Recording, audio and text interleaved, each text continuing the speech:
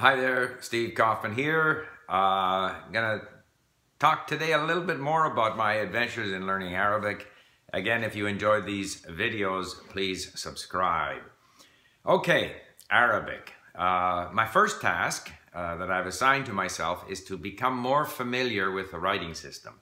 Because if I can read, then a lot of stuff becomes available to me.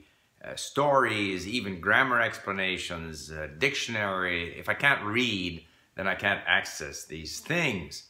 Now, with regard to the reading, I'm taking the approach that I'm gradually going to discover this language, Arabic, the reading, through a variety of things that I'm doing, typing on Lexilogos, reading, listening to the text-to-speech.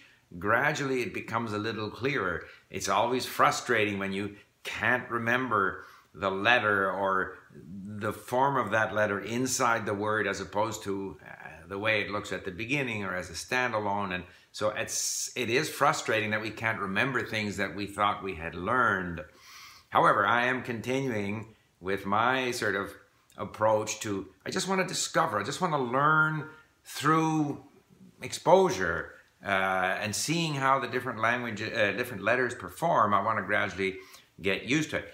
One bit of advice that carries over from golf. My wife and I were playing golf, and one of the marshals on the course is also a very good golfer, and he came by and he saw me hit a ball into the pond there, and he said, you know, what you need to do is this. He gave me one simple tip, and I then proceeded to hit the ball very well. And then I said, geez, you know, you could really help me with my golf game. And he said, only one tip at a time. You can't absorb more than one. And I think this is very important when it comes to language learning. As I gradually try to improve my golf game through feeling it better and stuff, occasionally I can have one tip. If I get more than one tip, it's confusing. And the same with language learning. So I have downloaded various apps, you know, to help me to see what works and what doesn't work. So for example, I found this resource here, and it starts explaining things like Aleph is the first letter of the Arabic alphabet. So here's what they tell you. Aleph is the first letter, blah, blah, blah, most commonly used due to the several sounds it represents. Aleph is a moon letter. He doesn't explain what that is, but whatever, it's a moon letter. Typically pronounced as A, but it has many forms. Blah, blah, blah. Aleph is one of the three letters, Aleph, Waw, and Ya, that might be either a consonant or a vowel. When Aleph is used as a vowel, the Hamza on the Aleph is removed and only the Aleph remains. Consonant Aleph always comes with a mark called Hamza. Consonant Aleph represents all four kinds of sounds. Aleph with a Fatha, we put the Fatha on top of the Hamza. It might have a sound like in and or in under. Aleph with a kasra, we put the kasra under the hamza. Note that in this case the hamza comes below the aleph. Blah, blah, blah. Aleph with a dhamma, we put the dhamma on top of the hamza. Aleph with a sukoon, we put the sukoon on top of the hamza. Aleph, like all the letters, cannot come with a sukoon at the beginning of a word. Sukoon only comes with medial and final letters.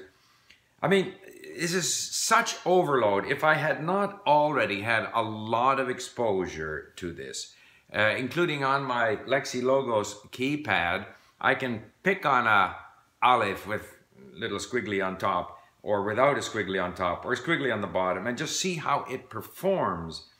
So medial vowel Aleph usually takes this form. Aleph never connects the left side. It always comes with a sukoon, and the letter before it always comes with a fatha, depending on the position in a word, blah, blah, blah. I mean, it just goes on and on. I mean, there is no way that I could absorb any of this information. I mean, now, after having spent quite a few days typing on my Lexilogos, reading, seeing all this stuff, it starts to make sense. I couldn't understand, I would not be able to understand it initially, and certainly I still can't remember it just based on reading it. So the first thing is, keep it simple, one bit of advice or help or explanation at a time, and mostly just try to get used to it. I want to like Arabic. I once did a blog post on my blog saying language learning is like falling in love. You have to kind of fall in love with this language, see all the different features, start to like it and stuff. So that's kind of the process that I'm going through. There are some frustrations. For example, you know, I printed out what I thought was the most useful list of, I can't remember which site I got this off of, but a list of all the letters. And but it's not complete because there are, this is a good list because it shows you all 4 forms of each letter, and it has the sound that it represents. So as I'm looking at a word and I can't figure out what letter this is, you know, it's got a dot on top or a dot on bottom or 2 on the bottom or 2 on the top. Which is it? I consult this list and oh yeah, it's that one. Of course I forget, but I continue doing that. However, you know, there are things like, you know, there's this very useful ya with 2 dots at the bottom, which gives you like an I sound. But there's also a ya on my Lexilogos keyboard with no dots underneath it. Where's this guy? I can't find it on any list, but it shows up on my Lexilogos keyboard, and I know it's very useful because I have to use it from time to time. There's also a ha with 2 dots on top. It also doesn't show up on any of these lists that I've looked at. So, and again, I have it on my Lexilogos keyboard, so I find that I need it. I'm doing a lot of typing now using the dictation function at LingQ. So I study a lesson at LingQ. We have, you know, for example, our mini stories. We have 10 versions of the 10 mini stories, but we're getting them redone. So I do a lesson, and then I go through for each page that I've done. I don't do the flashcards right now. I'm just doing dictation, so I'm forced to try to type what I hear. The problem is that the text-to-speech, and even in human speech, it's difficult to tell. What was that? Was that a D? Was it a D? Was it a the sound? Was it a z sound? In fact, sometimes I think it's a the sound, it's an F sound. So it's difficult. So trial and error, I try to type out that word.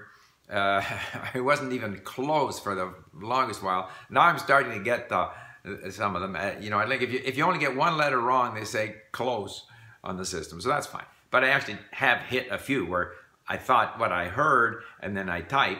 And of course, the keypad that we use at LingQ, it doesn't give you the letters, whereas the Lexilogos, it has A, B, C, D. So M, N, I can go straight to where the most likely candidate is. Although in Arabic, sometimes, you know, some sounds have 2 symbols that could be this one or it could be that one.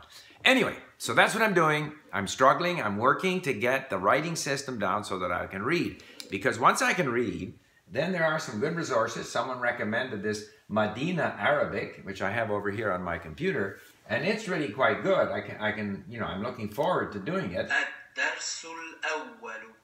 And you know, so this is going to give me a little bit of the sort of structure that I need as I'm struggling through these lessons. But they refer to these Arabic words, and I want to be able to read them. So my first task, if it takes me a few weeks, is to get to where I can, with some confidence, get the odd one wrong, even get lots of them wrong, but I can start to feel that I can read the language. So that's where I am right now, working on the Arabic letters, trying to get to a level where I can read.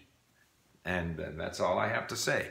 And I'm doing it mostly through a process of discovery rather than through some process of explanation, like that first explanation that I read to you.